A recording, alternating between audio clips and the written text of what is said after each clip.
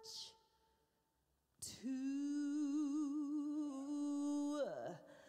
thank God for. So many wonderful blessings and so many open doors.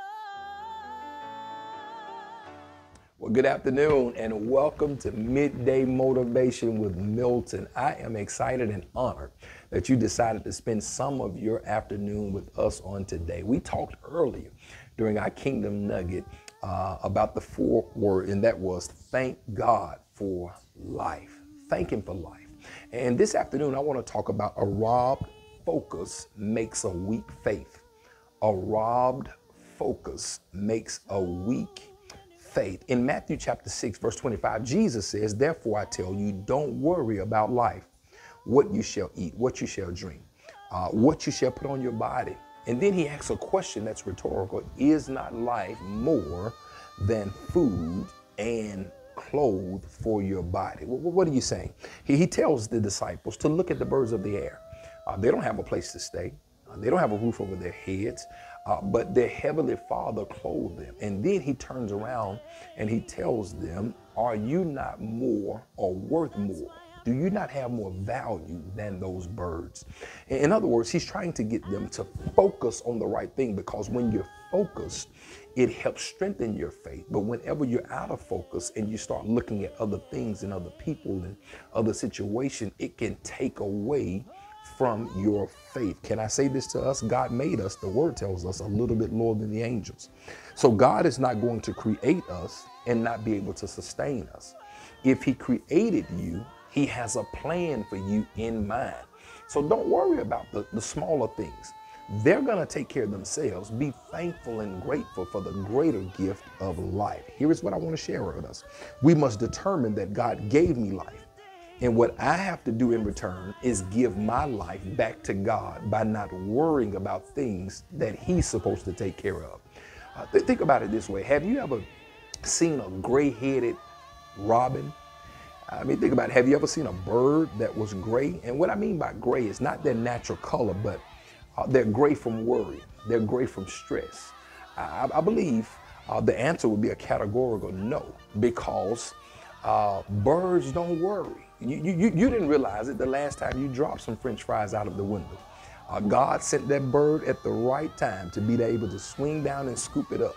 He didn't worry. She didn't worry about where her next meal was coming from, but she was at the right place. He was at the right place so that when I threw those crackers out the window, they could swing down, scoop it up, and get back to where they needed to be. What are you saying, Pastor Ian? They don't worry, because they understand that God is responsible for taking care of us. And if birds have that kind of sense, what about you? We're God's prized possession.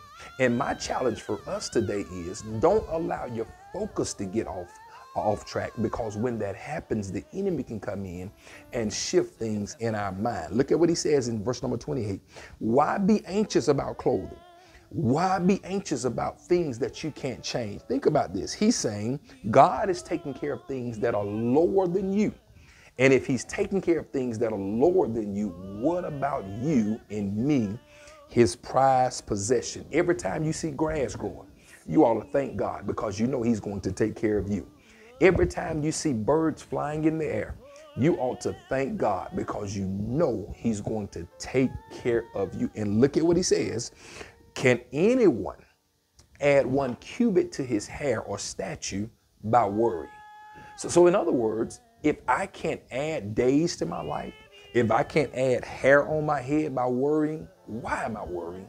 Sometimes we have to sit back and take a closer inventory.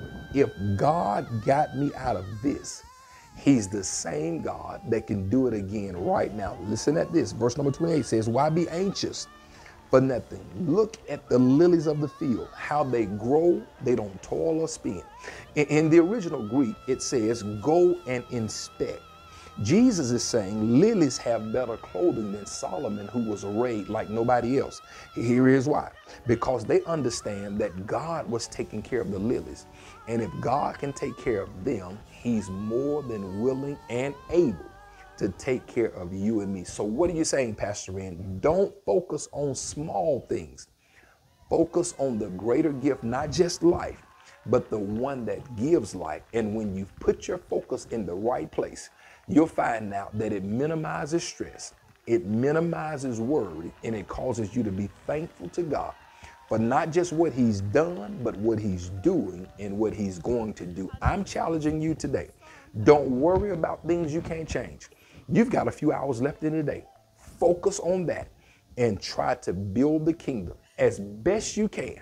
But let's do it one person at a time. I'm Pastor Ren, and until next time, let's keep building the kingdom one person at a time. Let's build.